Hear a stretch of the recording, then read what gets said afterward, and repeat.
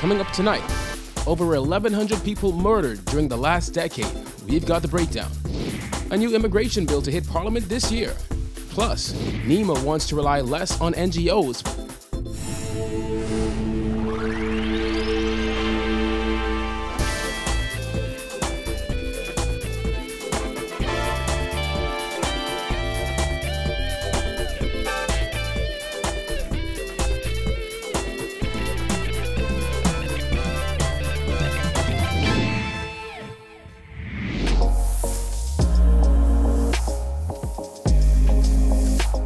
Our News is brought to you by Alive. Welcome to Our News, the weekend edition, and thanks for joining us. I'm Kyle Joaquin. During the period between January 2010 and December 2019, there were 1,140 murders according to 9 years of police crime stats and Our News records. Jared Higgs breaks down that staggering figure and tells us how some members of the public feel about crime heading into a new decade. As the country enters a new decade, some Bahamians are sounding off on a 10-year period that saw the country record 1,140 murders. Last year, they had people driving around, shooting up anyone on the air and stuff like that.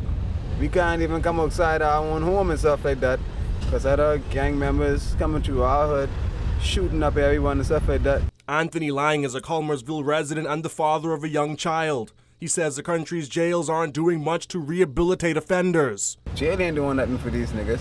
Because after they come out of jail, they still going back and killing all over again. So jail ain't doing nothing. Sometimes it feel like, some niggas feel like if they go to jail, they have to be bad. When they come out, they have to be a killer. I might be wrong enough, but I don't like the killing. I just tell my family the other day, I said, man, 2020, I hope this killing slow down. Andrew Burrows is a father of 7. He blames the country's crime woes on several factors. I guess parenting has taken somewhat of a dip. We fell off from the way we were raised, and I guess coming in with the technology, things are so much different. It's much more accessible to the kids to see things that we didn't see.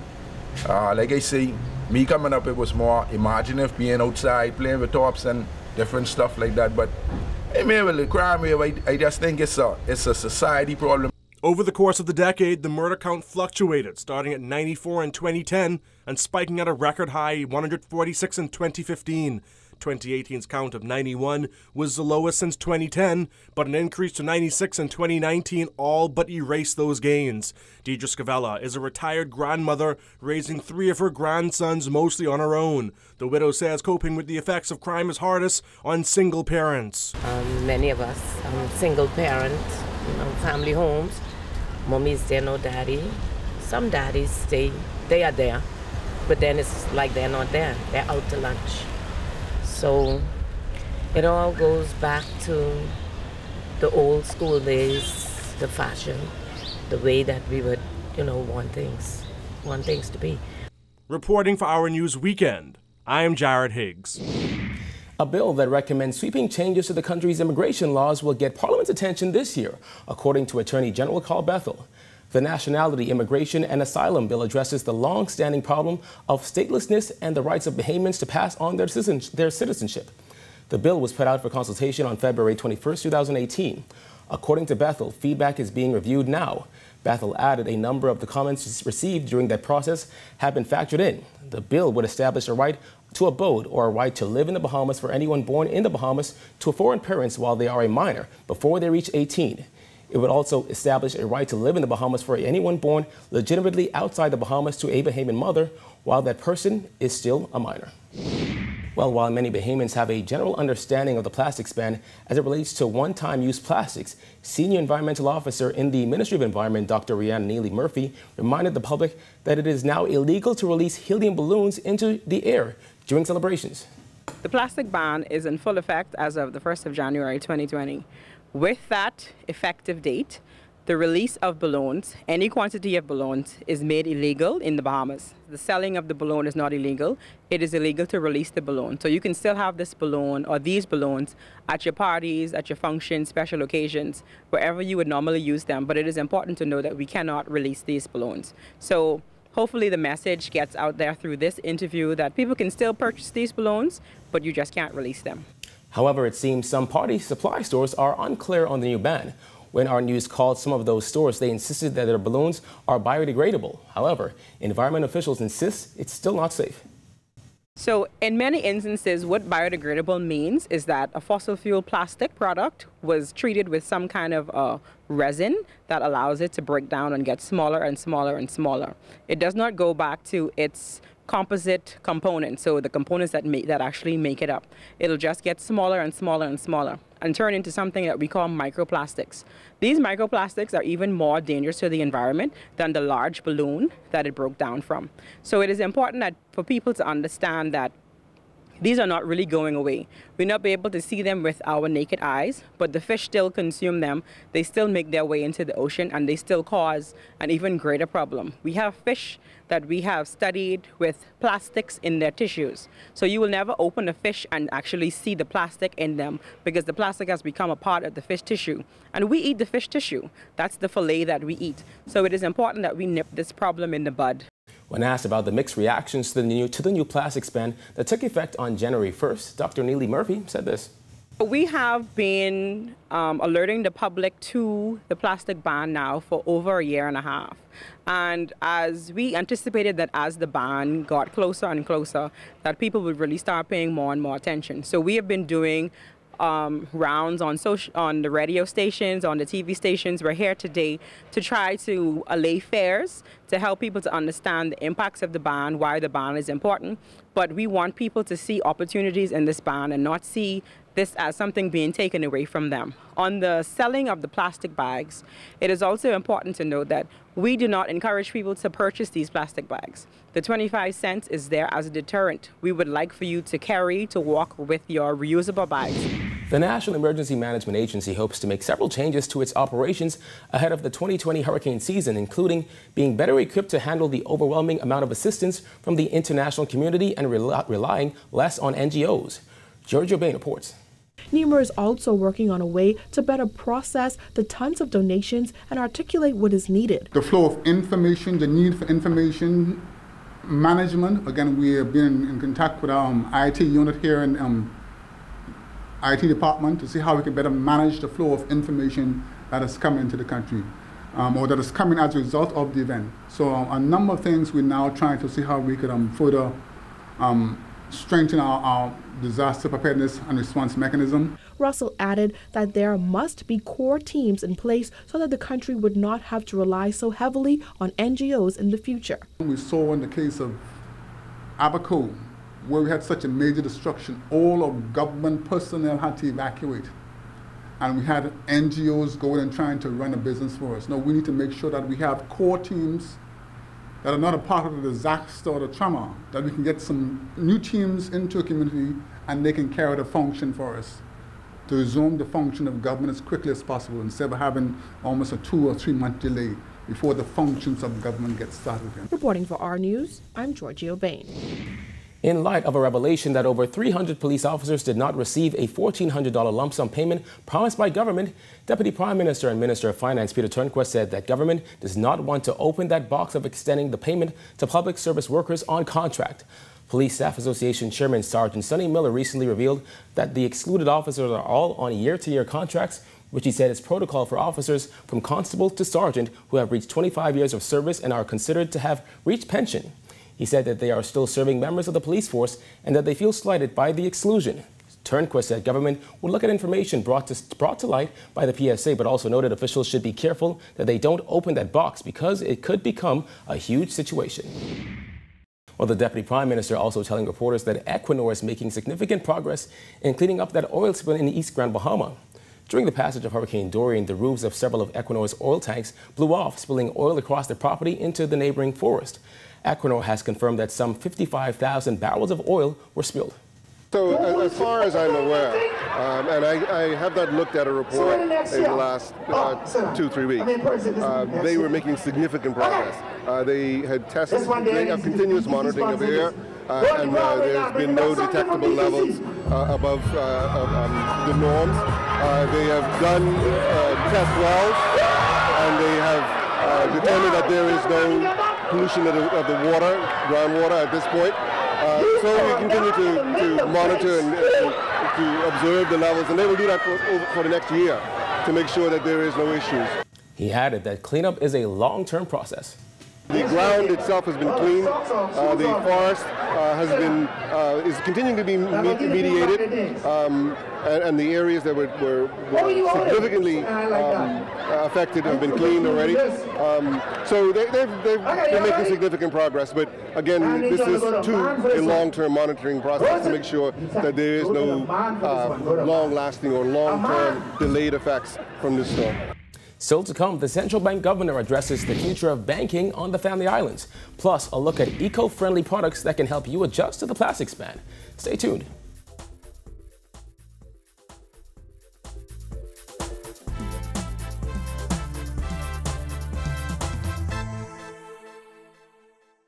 Internet is good. TV is good. But why just pick one thing when you can have everything with Tria? Only $99 a month gets you phone, internet, and cable.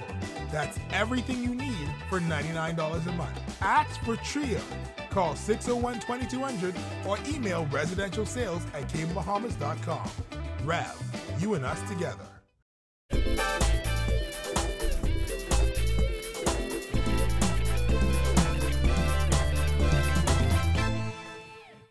You're watching Our News. Welcome back.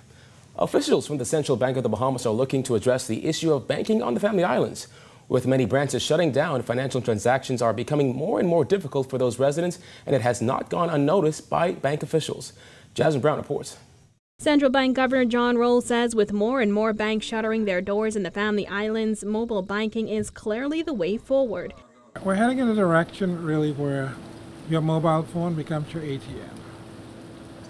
It becomes your ATM for making withdrawals, and it becomes your ATM eventually for making deposits into your bank account. So the convenience of having a branch in your settlement or a few settlements down from where you live, that should become a non-issue in the future.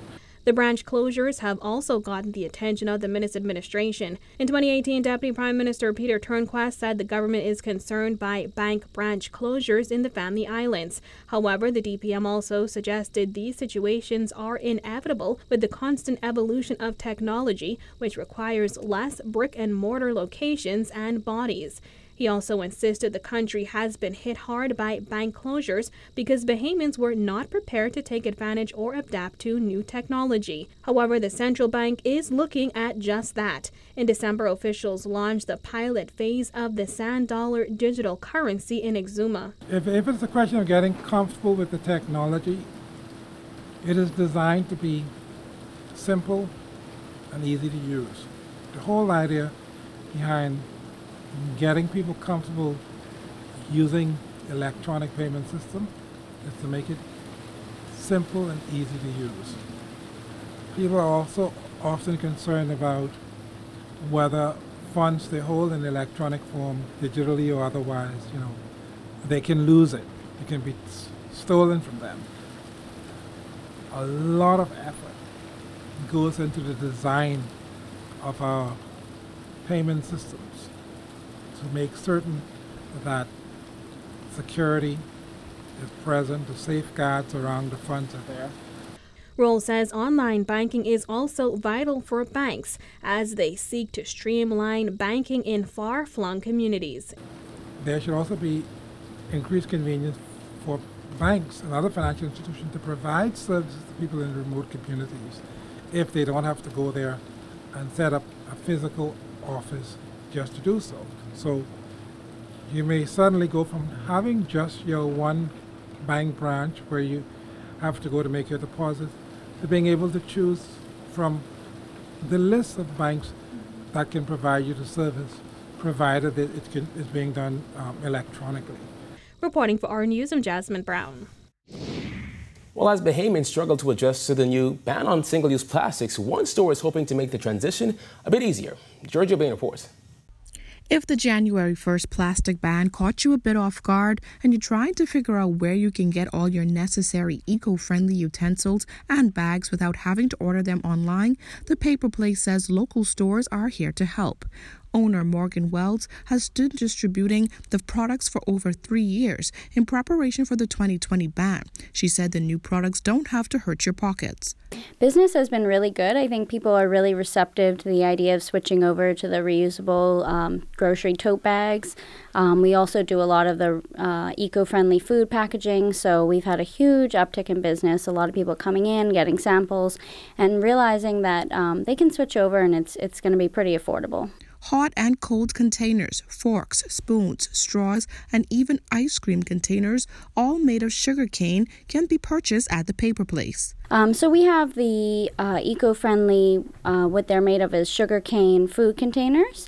So we have the 8x8s and 9x9s, you know, the typical, what you would see at Bamboo Shack or some takeout boxes. We also do all the cutlery. We have the compostable straws, which are much better than the paper straws. I really recommend them. We also have cups, hot cups, cold cups. So we've got lots of options. We've got the reusable stainless steel straws. I mean, the list goes on and on. Basically, anything that you would be using right now in plastic and styrofoam, we have an alternative for. While many are still trying to adjust to purchasing reusable grocery bags, Wells has an assortment of durable, eco-friendly bags that can even be personalized. Yep, our bags start at $4 each, and if you're buying in bulk, then we do a discounted price, and the $4 bags are 12 by 13 inches. So I use them all the time. I've actually been using them for the last year, and I don't have a single one that's had a tear or hole. They're really, really durable. We also do the custom printing on them. So if you're a business and you want to give them away to some of your good customers, then we offer that as well. While some businesses say more time should have been given to the adjustment period, Wells said she feels that the Ministry of Environment did its part. I definitely think that the education was out there. You know, you could always say people could do more, but I definitely think they did a pretty good job in going around. There were town hall meetings and putting the notices up. So I think it was done pretty well, and I think now, you know, they're giving a transition period of 6 months, so I think that's really great and allowing people the time to really get to do some research and find out how they can switch over. Reporting for our News Weekend Edition, I'm Georgia O'Bain. Still to come, Teen Challenge outlines its 2020 goals. Plus, who gave us the quote of the week? Stay tuned.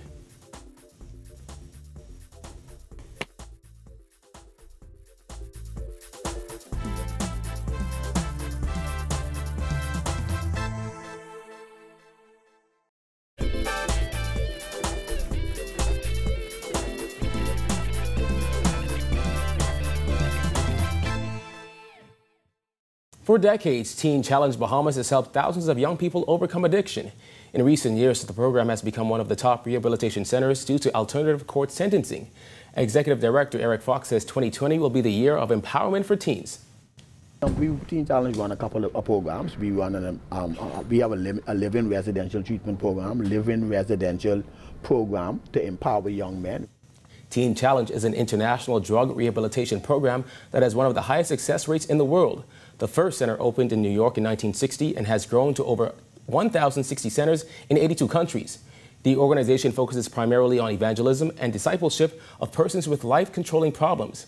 The ministry typically consists of outreach and evangelism, living-free support groups, and a resident recovery program. Fox says the nonprofit organization will continue to make a difference in the lives of troubled men and women so that they can be empowered in the future. We also do a temperament program every Thursday night. It's to empower persons and help them with anger management and conflict resolution and all that good stuff, man. It's about empowering people. Still to come, find out who gave us the quote of the week. Plus, we introduce our Sunday sports feature. Stay tuned.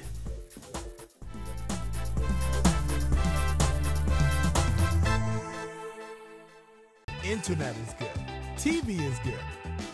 But why just pick one thing when you can have everything with Tria? Only $99 a month gets you phone, internet, and cable. That's everything you need for $99 a month. Ask for Tria. Call 601-2200 or email residentialsales@cablebahamas.com. Rev, you and us together.